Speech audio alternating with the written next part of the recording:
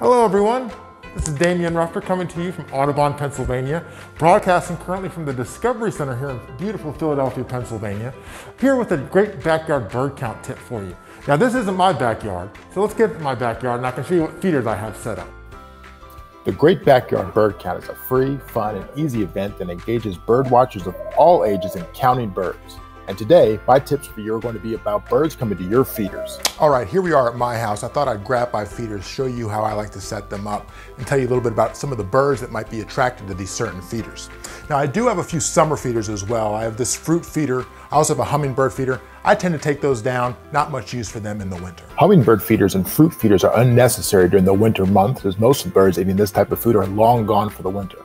It's a misconception that birds need to get away from the cold in the winter. They are like us and they are endothermic, meaning they produce their own heat. Most migratory birds follow resources such as food and water. All right, one feeder is a suet feeder here. So a suet's a fat content. They put seeds and things inside of it. It attracts a lot of different types of birds, especially things like downy woodpeckers love these suet cages. I see them probably every day at my cages. Another thing, these can attract squirrels. You can get around that by doing hot pepper suet. A lot of birds don't have great senses of smell and taste, so they can go right through that hot pepper suet. Things like squirrels, they tend to stay away from the hot pepper suet. Suet cages are excellent for attracting birds such as titmice, downy woodpeckers, and the large and impressive red-bellied woodpecker. These feeders are also frequented by invasive species such as the European starling. This is a general feeder right here. You can kind of put any type of seed in here, put millet, put seeds, sunflower seed. I have nitrous seed in here before it was emptied out this morning.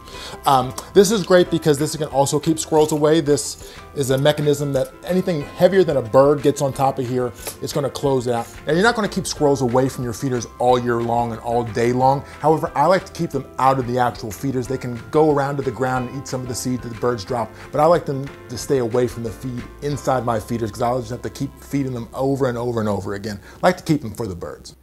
General feeders can be a catch-all for any novice bird that wants to begin feeding birds in their yard. These types of feeders can be filled with various materials to attract a wide variety of birds. Sunflower seeds, millet, nitrous seeds, or even chopped up fruit and mealworms can be put into these feeders. No matter which kind of feeder or bird food you use, it is important to keep your feeders clean. Taking them down every week or so to clean them and keep the bird populations in your community healthy and thriving. So those are some of my feeders. Please let Audubon, Pennsylvania know what's been coming to your feeders. Take care, everyone. Thank you for joining me, everyone. Be sure to take part in the Great Backyard Bird Count this winter from February 12th through the 15th. Get more info about the Great Backyard Bird Count at pa.audubon.org. Bye, everyone. Until next time.